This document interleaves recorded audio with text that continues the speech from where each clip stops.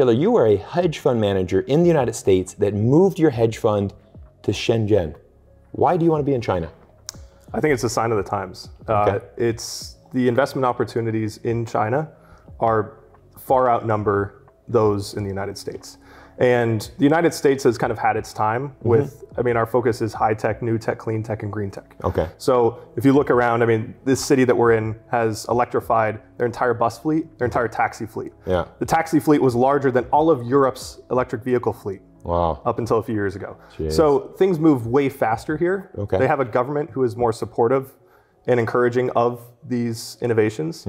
And for us, that was just too obvious of an opportunity to not at least participate here. Okay. Moving here was a different thing. Yeah. Before COVID, we had no intention of moving here. Okay. We definitely intended on we planned on 4 to 5 months a year just for research here, boots on the ground. Right. And then COVID happened, and these companies in China don't really operate the same way as maybe in the West. Right. They don't like the Zoom calls. They want, if you care enough about our company and want to invest in our company, you come here. Okay. We couldn't do that. Right. So we started looking into how could we get there, maybe as temporary residents or something. Right.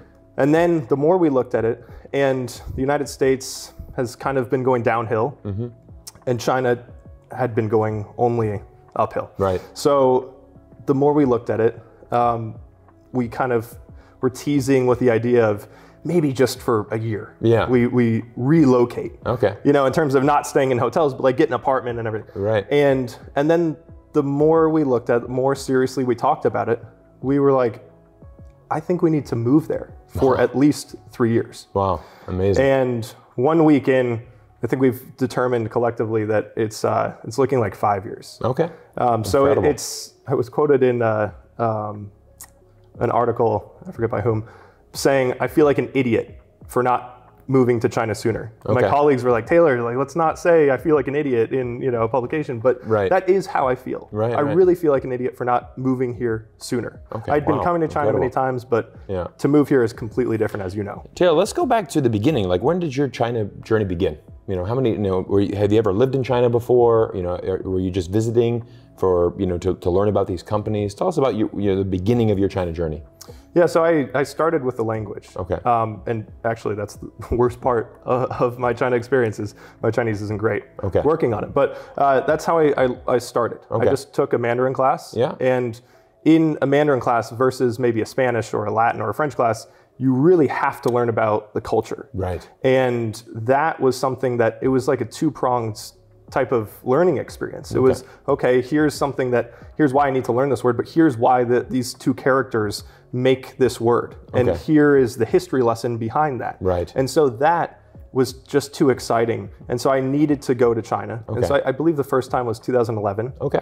And China was very different than it is now. Yeah. A day in Beijing, the first city that I went to, the air pollution was so bad that it was the equivalent of smoking multiple packs of cigarettes a day. Right. And so I kind of saw China through a different lens at that time. I was too young to really see as much opportunity as I see now. Right. But it was a good experience. And then that just really pushed me to learn more about China. Yeah. And more actually about, the culture than the language. But then as you learn about the culture, then you have to start learning more about the language. And so it's this push and pull thing. Yeah, definitely related. And I think it's amazing because my China journey began in 2007, and it was a very different China then. And what I think you've seen this modern progression, and you've seen rules and regulations come in. You've just seen China adapt to become a much more modern and sophisticated society, adapt kind of these international standards in many ways. For example, I remember when I first moved here, drinking and driving was very big here in China.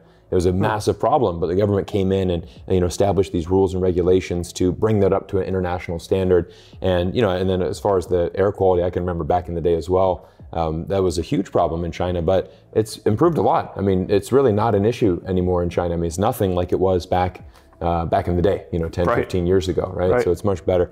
How about this, Taylor? I'm quite fascinated by how do you do this? How are you and your team, or Americans here, how could you move a hedge fund from the United States into China? I mean, that must have been incredibly difficult. I'd love for you to explain to everybody how you've done that, because I believe you're the only Americans that have done this. And I think the government has confirmed that. which is quite a feather in your cap. So congrats on that. But yeah, thank you. Tell us how that whole thing happened. So one of our analysts, Bridget, she actually, when we determined that we need to move to China, from that point on, her full-time job until we stepped foot in China was to move our company there. All right, everybody. Well, we've gone outside of the office from Snowball Capital, and we are in one of the amazing parks here. We're joined by Bridget. And Bridget, I want to know about your decision to come to China, because this is actually quite fascinating. You came to China and with Snowball Capital without ever visiting Asia before. That's right. Yep. Yeah. So I had tell us that. Never traveled to Asia before. I'd always wanted to, but I hadn't made it here yet. And when I started at Snowball Capital in 2018, moving to China was not on the agenda at all. Yeah. I knew it would entail a lot of visits to Asia more broadly, but definitely was not expecting to move here. But I have absolutely zero regrets. Nice. Because this process of getting here has made me much more informed about what China really is. And by the time I was actually ready to come here and we had done the visa process, we had formed our company, it had been 1.5 years since we started the process. So I was full on research mode. I was ready to come. I was just excited.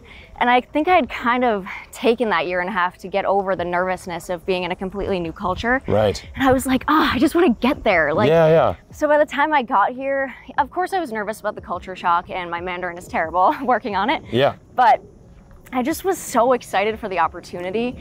And I can fully say it's been 100 times better than I could have ever imagined. That's incredible. Yeah. Well, I want everybody to look at, because Bridget, I think you're originally from Boston, right? Is that where you guys are moving from? Yep. And one of the things that you just had mentioned to me was that the quality of life here in Shenzhen specifically is just world class. I mean, we're about a 5-minute walk from your office here. What were some of the things that you were worried about? You know, what were some of the things that maybe you've heard in our media that you know, did you have any concerns? What was it like? Well, what's funny is that when we first decided to move to China, geopolitical tensions were bad, but not as bad as they are now. So the idea of moving to China wasn't that crazy, even as an American. And then as we started going through the process, it started getting harder and harder to explain to our family and friends why we were coming here. Right. And then of course, every day there's a new news story about why China and the US aren't getting along. So it became harder. It really wasn't hard to justify, but for people who don't have an open mind, it became harder to explain to them. Yeah. So I think I had a little bit of worry that when I got here, I was actually concerned about maybe not being welcomed as an American. Okay.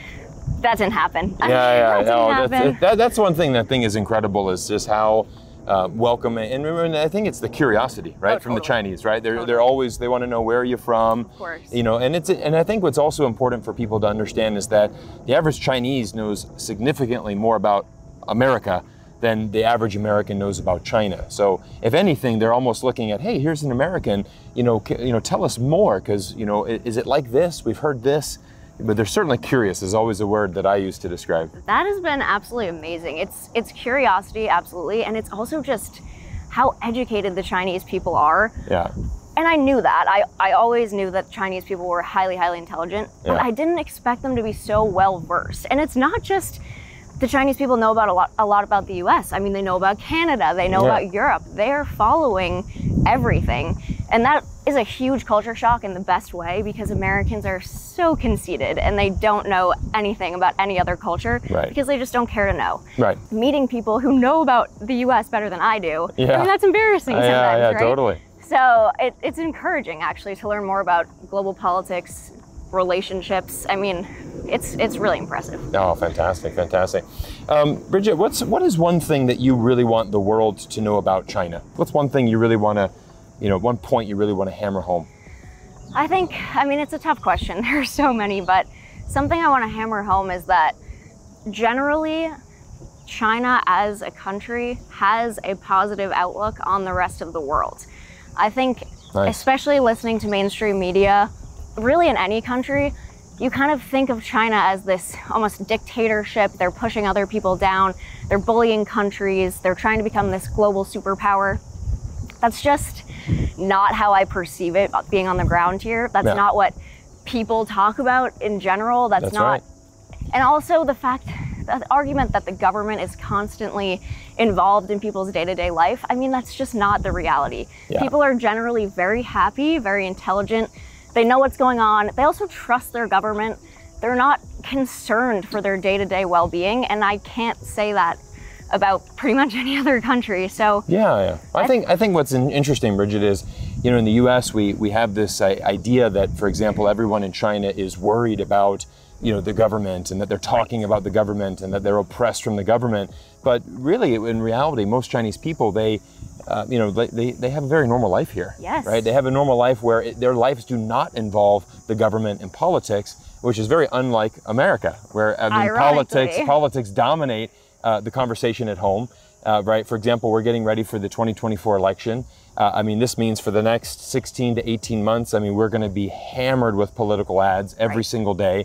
It's going to be basically the dominating news story for the next 16 months. And unfortunately, it causes so much overwhelm for Americans, right? Stress. It's just, you know, a lot of us just want to kind of get on with it, you know? Like, let's just get on with our jobs. Let's connect with our communities. And I think that's something that you see here in China is, you know, again, I was in my week of traveling here, I've been to music festivals, you know, and you just see thousands of people, you know, just doing what we would do, right? It's a Friday night, it's a summer day. People are out here enjoying a music festival. There's a street food over here.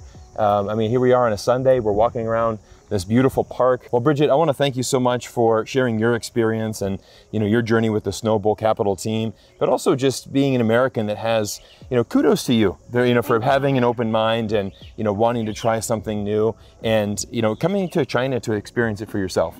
No, absolutely. And this is why these are the stories that I want to highlight on the YouTube channel, so the rest of the world can know more about this country and really understand why here's an incredible story of an American hedge fund company that moved its locations, its headquarters, right here, Shenzhen, China, Silicon Valley of China, the place to be. Exactly. Thank you so much, Cyrus. My pleasure.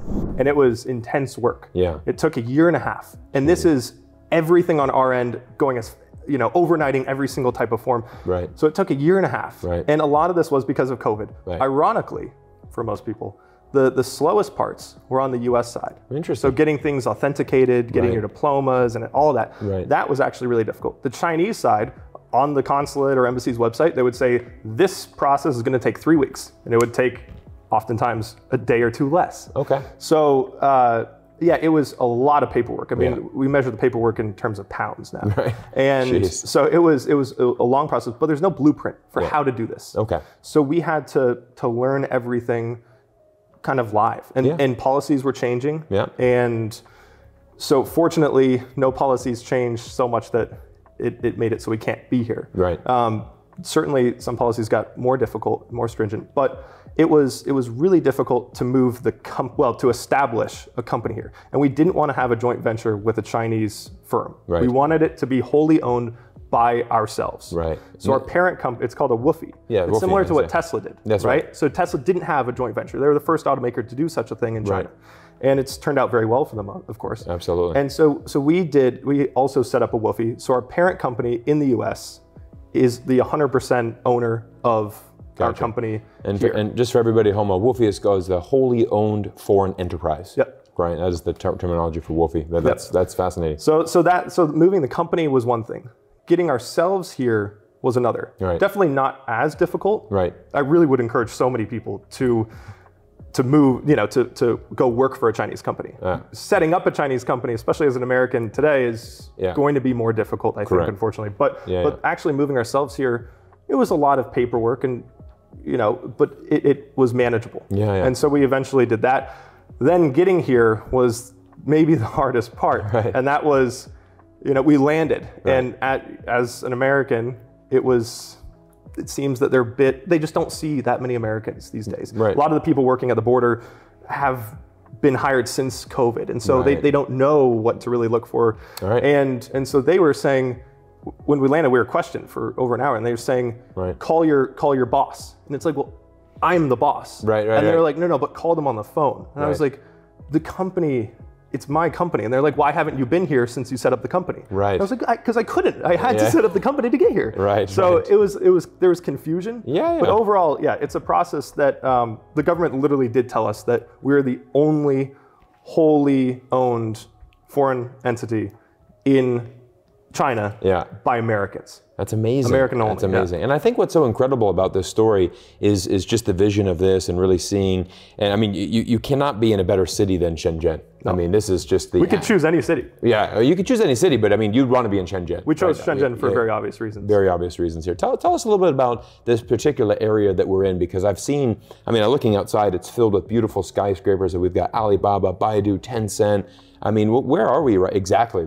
I mean, this is an amazing, kind of circle of businesses here. Tell us more about this specific area and why Snowball Capital is here. Yeah, so this is called Nanshan District, and it's more. There's Futian, which is where you arrived in the train. Yeah, that's more of the CBD. Okay, so the kind of financial district of Shenzhen. Right. Nanshan is more for the tech companies. Okay. And so we wanted to be in the area where the tech companies are. Yeah, yeah. And maybe not necessarily right on top of another bank or something. Gotcha. So the tech companies all around here, I mean, you could go around and see people flying drones. People arrive to work in robo-taxis. I don't think that the people working in finance are maybe necessarily as up to speed on that sort of thing. So it's good to be immersed in this. Okay. And this area is completely, I mean, for the most part, brand new. Yeah. I showed you that map. It's unbelievable how many new companies are popping up here. Right. And some of these companies, I mean, the average size can maybe only be 4 or 5. Right. But the amount of money that some of these companies are raising, even though that's small, is pretty incredible. So the other thing is the companies around here are creating technologies that you read about it, or you see it yourself, or you meet with them, and you're like, I didn't even think that technology, I never even thought of that as a technology. Right. And they're creating that. Incredible. So it just blows your mind. Fantastic. So Taylor, I want to know, what about Snowball Capital, your hedge fund? What kind of companies are you investing in? I mean, obviously you're here on the ground in Shenzhen, and I think you brought a really good cultural insight here, is that if you want to invest in Chinese companies, they want to see you. They want to see you on the ground here, and that is of course very big in Chinese culture. For example, like you said, learning some of the language, understanding the culture, but having your boots on the ground here. Hey, I'm an American that owns a hedge fund here in Shenzhen. I live full time in this city. How much of the companies you're investing in, is it 100% Chinese? You have a mix of Western companies as well? Tell us a little bit more about your portfolio. Yeah, it varies. It's certainly not only Chinese companies. Yeah. And even if it were only 25% Chinese companies, the necessity of living here is complete.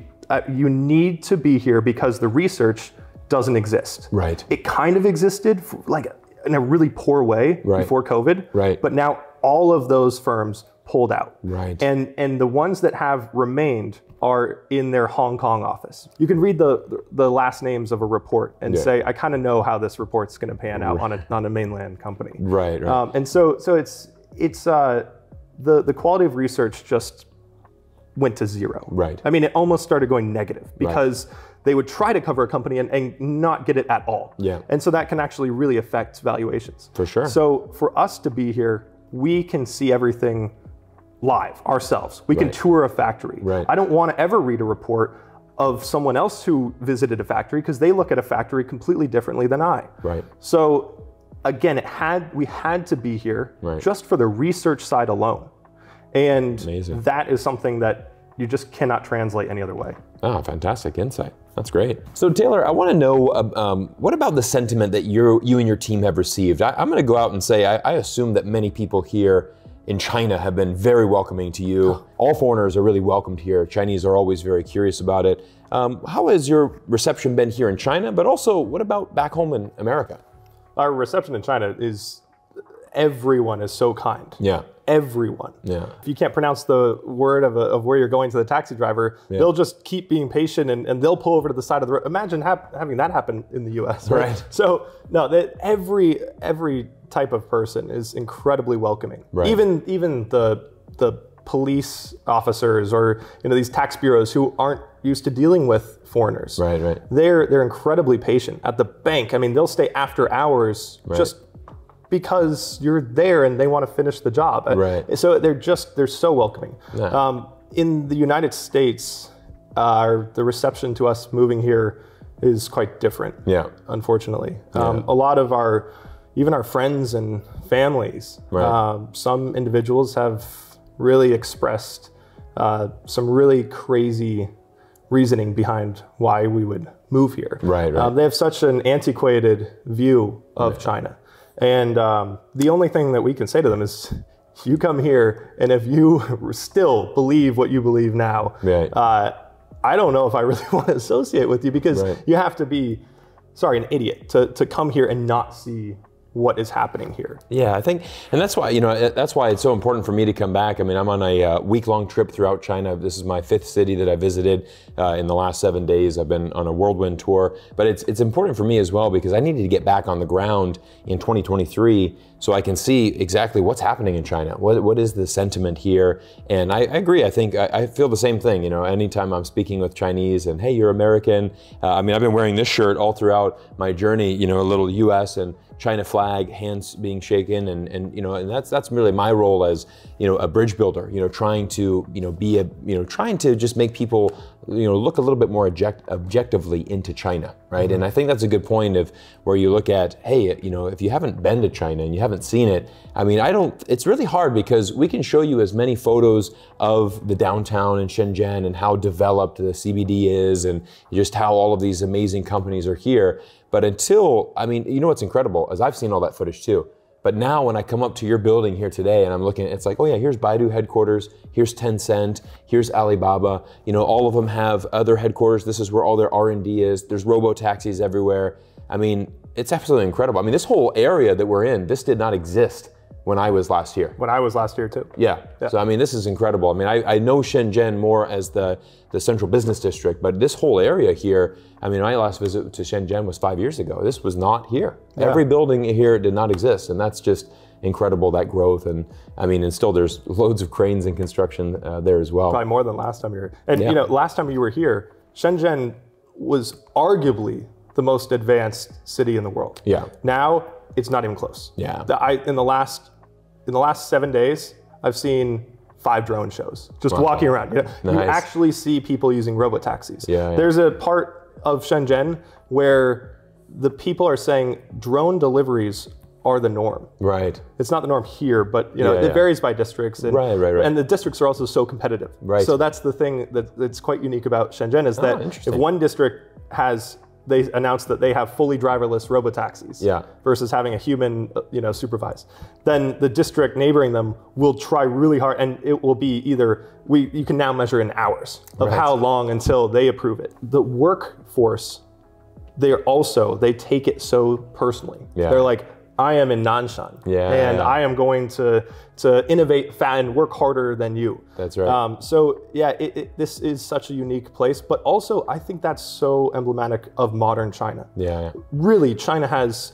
I know people who are born in China and haven't been back in the last since COVID. Right. And they wouldn't recognize many parts of this. Yeah. And the amount of apps that just makes things so much more efficient. It's incredible.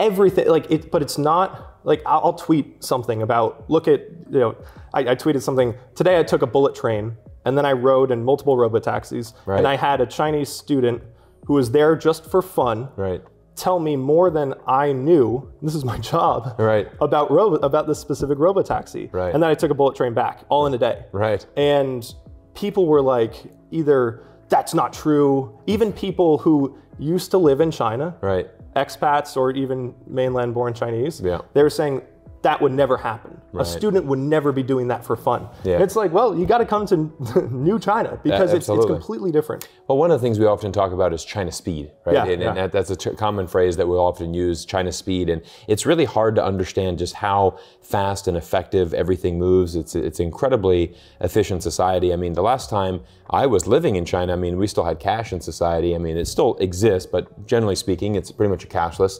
I mean, I've basically used WeChat Pay for my entire trip, everything from, taxis to the hotel bookings, high-speed bullet, metro, everything. And I mean, even the vendors on the street. I mean, there's a couple of street vendors, just selling things off the back of their truck, and every one of them's got the WeChat Pay. That's the first thing that you see there. So it's incredible, the speed here, and I think that's what a testament to you and your team for having that courage to go through this long process, but really being on the ground here in China.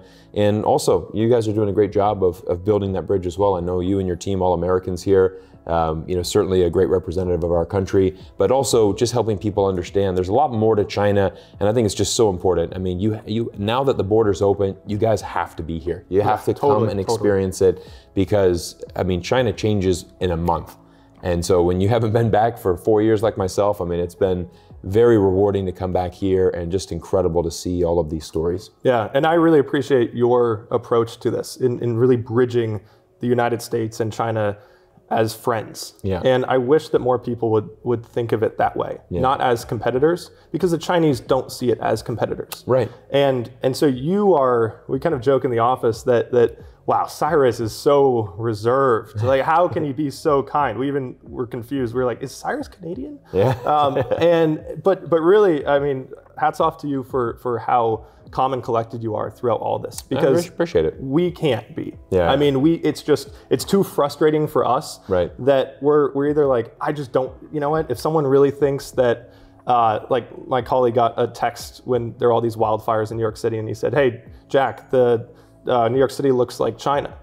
And we're at the point where, like, I don't want to explain to that person that that's just not true anymore. Right. They've had enough opportunities. Right. And so then you're just like, you ignore it, but you do a great job in really trying to educate people on that. Yeah. So it's something that is really impressive. So this is why we watch your videos all the time. I appreciate it. Thanks so much. And, I mean, as far as that, I mean, our goal is always, to build bridges, but also just to offer a little bit of nuance. I mean, like you said, I love what you said with the learning the language and understanding the culture, because if you, it starts with that. And if you come to China with your expectations of this is what China should be like, in America, we do things this way, you're gonna have a very difficult time in China, right? Yep. You're gonna have to come here and really come with an open mind and try to learn more, because one of the other things you'll see is that there's a lot of Chinese people that are very proud of their country and what it has been able to do over the last 40 years, and also the current trajectory. Like you said, I mean, people, like, we're here actually recording this on a Sunday morning here